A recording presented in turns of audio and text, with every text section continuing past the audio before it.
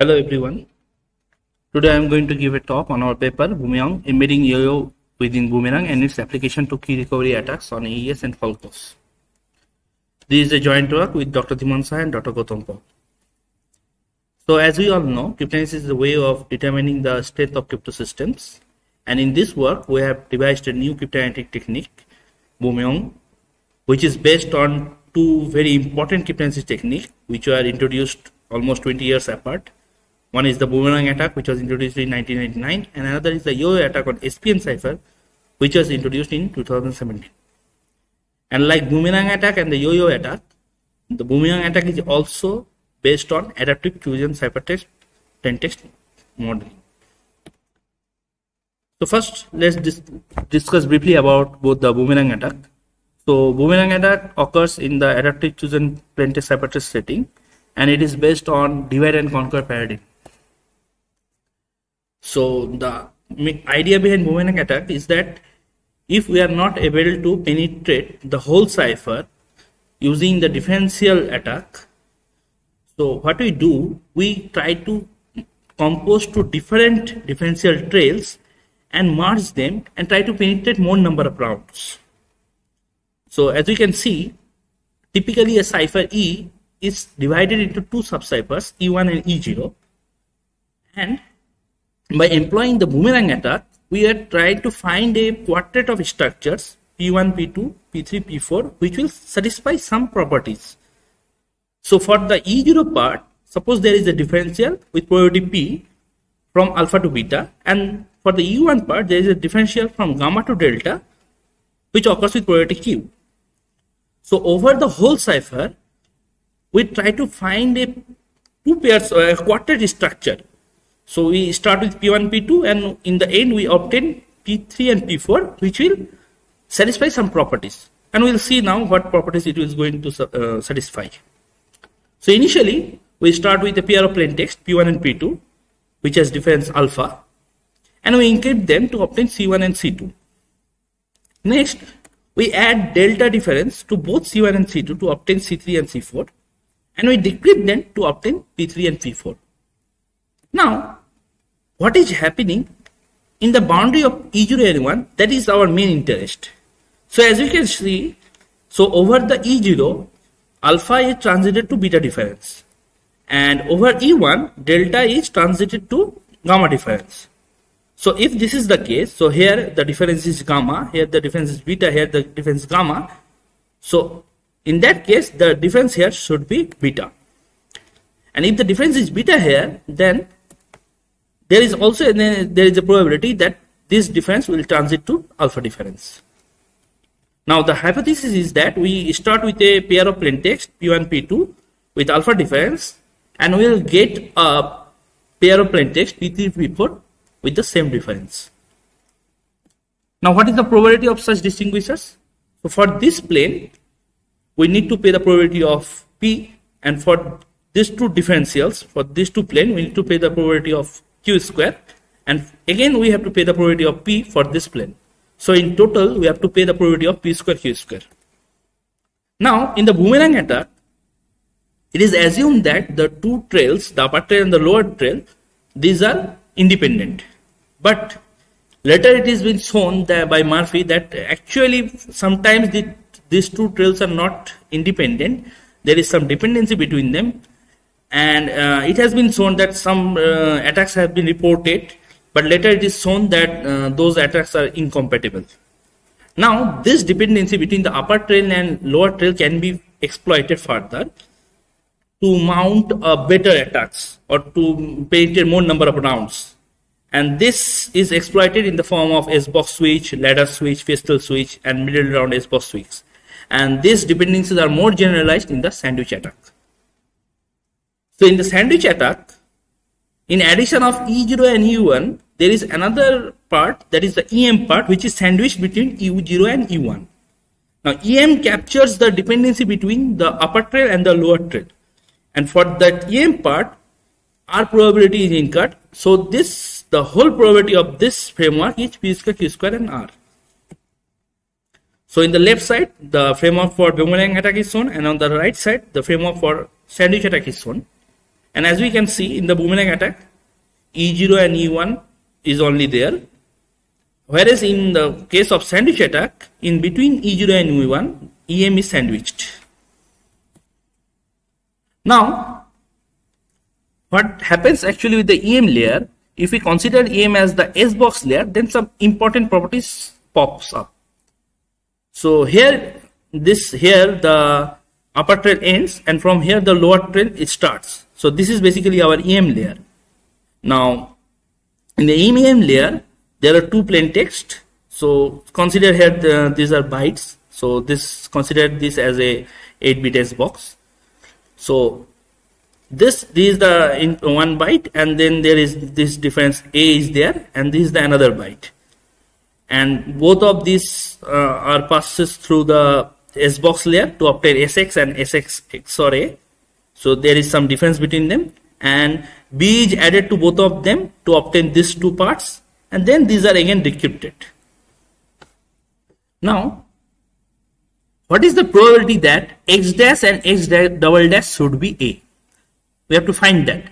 So if this is our typical Boomerang framework, if there is no dependency, so the probability that this S-box should have over this differential, that should be squared for this probability. However, there are some special cases occur when this probability is much better than that.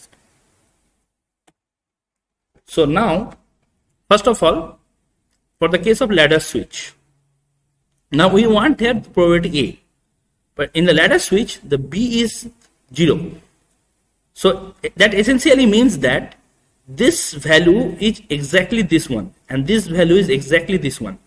So in this case, the probability of X dash XOR X double dash equals to A is 1. So that means in the case of ladder switch, this occurs with probability 1. Now in the case of S-box switch, this B is actually the difference between SX XOR SX XOR A. So the difference here is exactly the same as the value of B. So in that case, this value is actually this one, and this value is actually this one. So again, that means that these two values are just interchanged in this from here. So again here, this A occurs deterministically under the condition that this B is actually this difference. So again, we don't need to pay the probability for this plane, we have to pay the probability for this plane. Now we move to the second part of our attack. So the Yoyo attack, which is again occurs in the adaptive chosen plain text ciphertext setting, and it looks quite similar to the Boomerang attack. So initially we take a plain text pair with alpha difference. We encrypt them using the round radius cipher to obtain C1 and C2 with beta difference. We do some operation which is known as word swap, which we'll see later what operation is this one, and we obtain C1 dash and C2 dash, and the difference between C1 and C2 dash is exactly the same as this one. So this should be again beta, and we then decrypt them to obtain P1 dash and P2 dash, and we take the difference delta between them. Now we see that nu of alpha is exactly nu of delta. Now what is this nu? We have to see that. So first of all, how can we choose alpha in this attack? So we have to choose the alpha based on some zero difference pattern, and these are all answered in the ASACIP paper by Ranjam et al. And the round radius cipher is actually two round generic substitution permutation networks, and the swap works based on the nonlinear layer, and this nu is actually the zero difference pattern. So Ranjam et al. Reported the attack and devised the deterministic distinguisher for two generic substitution permutation rounds. So, and they used their results to mount first key independent Yoyo distinguishers for AES, and they also mounted a 5-round practical key recovery attack. Now what is this word swap operation? So consider these two AES states, and as you can see, these are the states. We have actually grouped the diagonals, the bytes in the diagonals are grouped together. Now, if we interchange the diagonals between these two ciphertext, this operation is known as word swap operation. And the zero difference pattern, so we take two plain text. Again, AES state is considered here. So we take two states, we take their difference, and we construct a pattern based on their diagonals.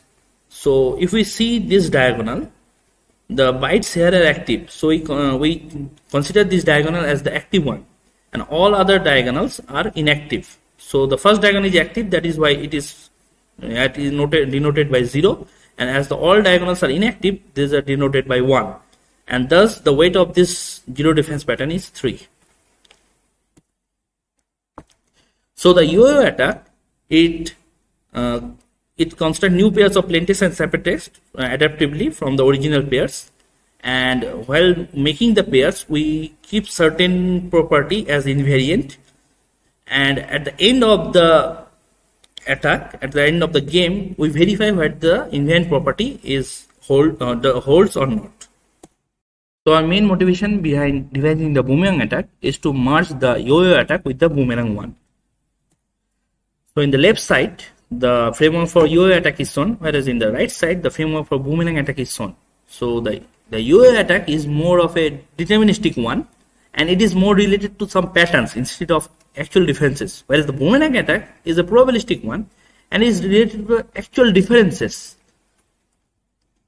So now, in the context of Boomerang attack, we need to revisit the word swap operation again. So in the earlier, we see the word swap operation as the swap of some words based on some diagonals or inverse diagonals. Now we can see it in some other ways also. So here we divide the ciphertext into two parts: the part that are required to be swapped and the parts that are not required to be swapped. So the parts that will be swapped are subscripted by omega s, and the parts that are not to be swapped are subscripted by omega l. And these parts, the parts subscripted by omega s, are interchanged between the two ciphertext, and in this way the new ciphertext are created. And the difference between them is beta omega s and beta omega l. So this operation can be visualized as adding the difference beta omega s to this ciphertext, to these parts, to the parts that are needed to be interchanged. Whereas the part beta omega l, that is not added to this part. Instead, 0 is added to this part. So basically, we can consider this as a combination of S-box switch and ladder switch. So these parts we apply here the S-box switch operation, and in this way we just interchange the values here. And for this part, we apply here the ladder switch operation, and in this way, these parts remain the same. And in this way, we create the new pairs of ciphertexts. So in this way, we can actually visualize the word swap operation as a combination of ladder switch and S-box switch. Now, this is shown the difference between the two words, not the difference, the similarity between the two word swap operation is shown here in this figure. So this is the typical word swap operation, and here the word swap operation is shown as a combination of S-box switch and ladder switch, and these two are essentially the same.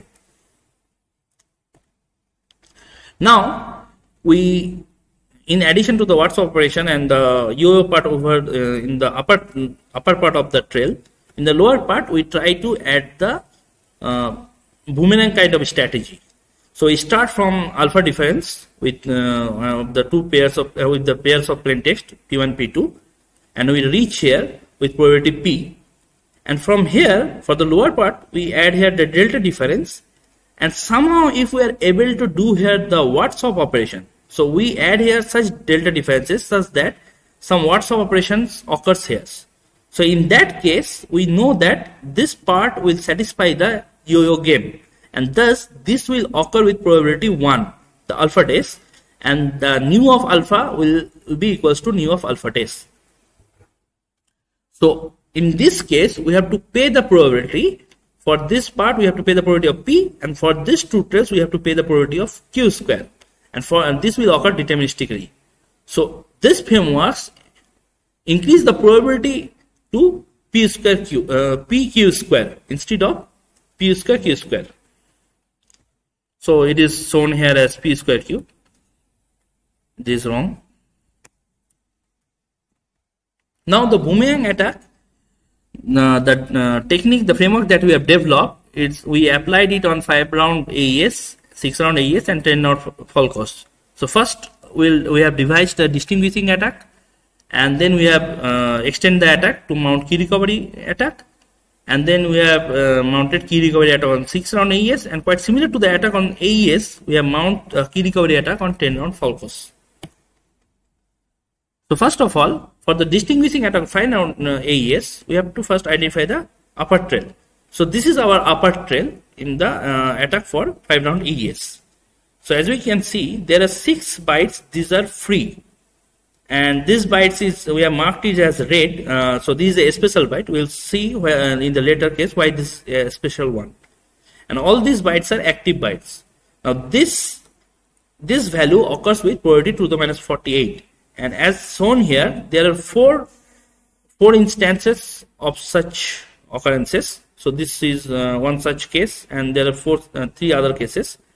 So in total, if any of this occurs, our upper trail, this is the sufficient condition for occurrence of the upper trail. So the cumulative probability of all this is 2 to the minus 46. Now we need to devise the lower trail. So consider here 2 ciphertext. Okay, so how we are actually constructing the delta?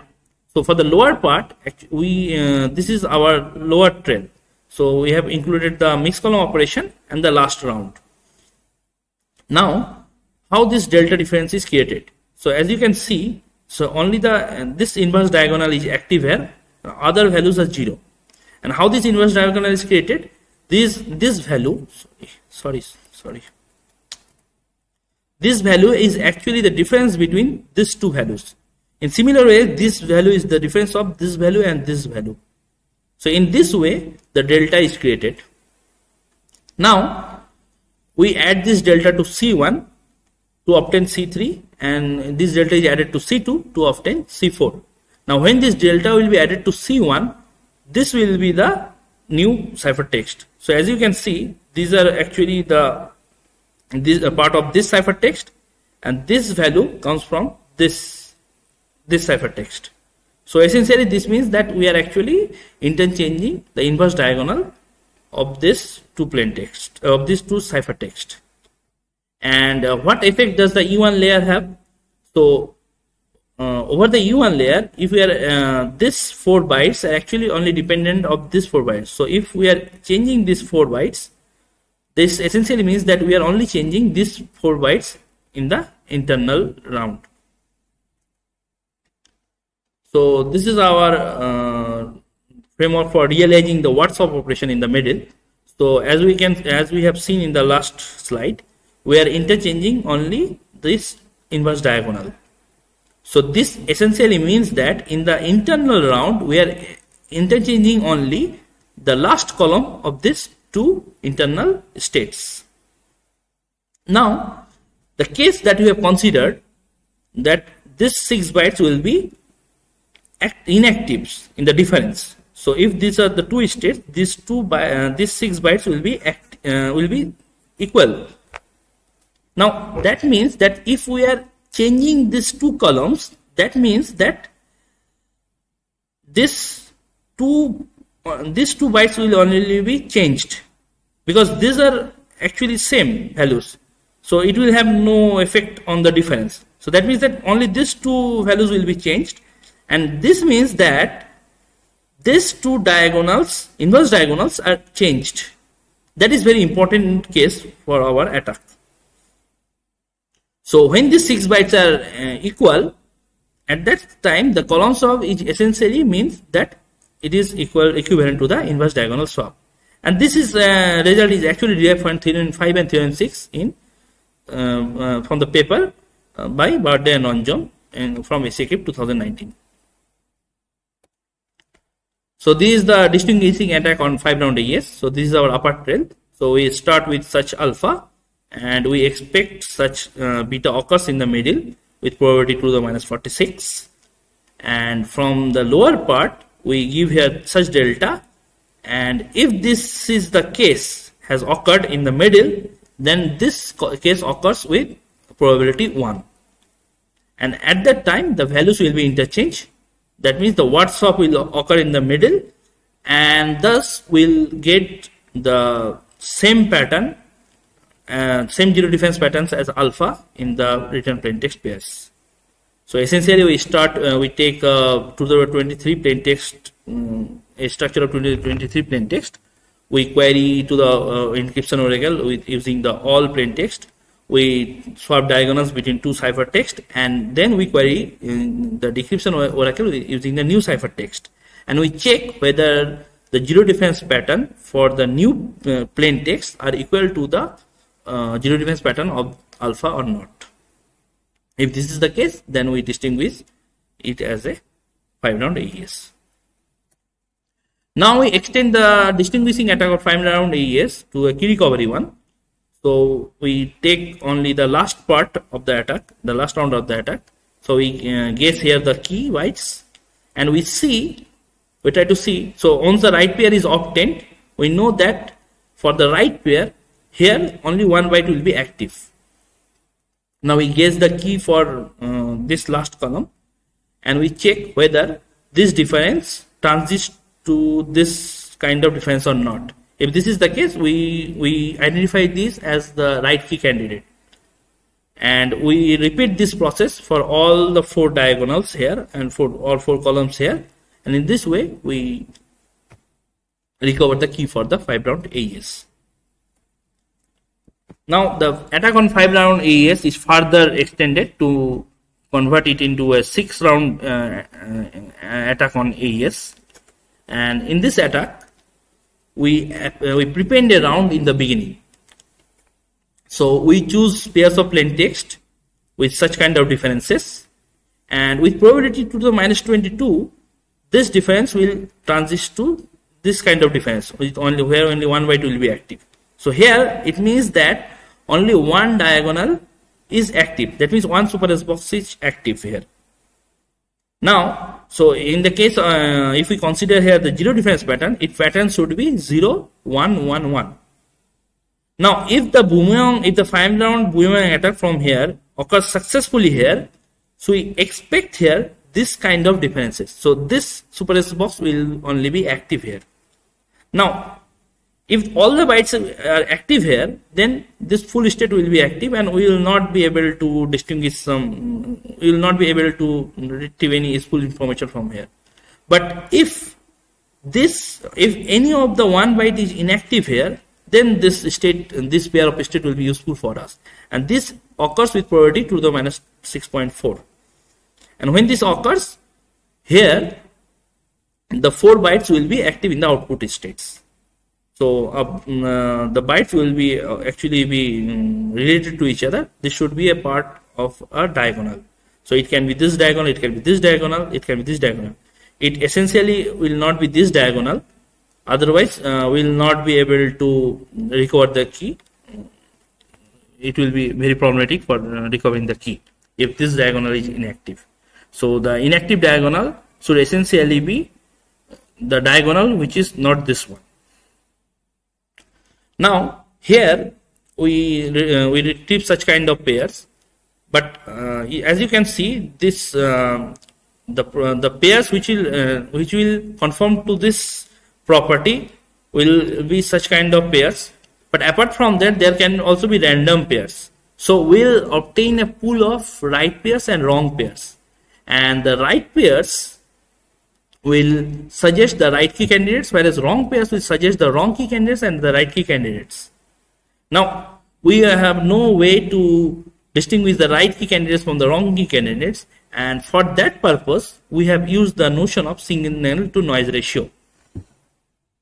So what we do here, we take this difference here, and we guess the right key, we guess the key candidate here, and we see whether 4 to 1 transition occurs or not. And we also do the same thing for the return plain text pairs and see whether 4 to 1 transition occurs or not. And if in the both sides such kind of transition has occurred, we consider it as the candidate key candidate. And for each key candidate guess, so if we are guessing for this diagonal, so there will be 2 to the 32 key guesses.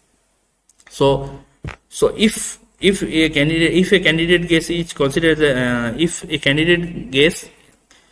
key candidate, for a key candidate, if both this kind of differential occurs here, we increment the counter value for this key candidate, and in this way 2 to the 32 key candidate counter value for the 2 to the 32 key candidates are maintained.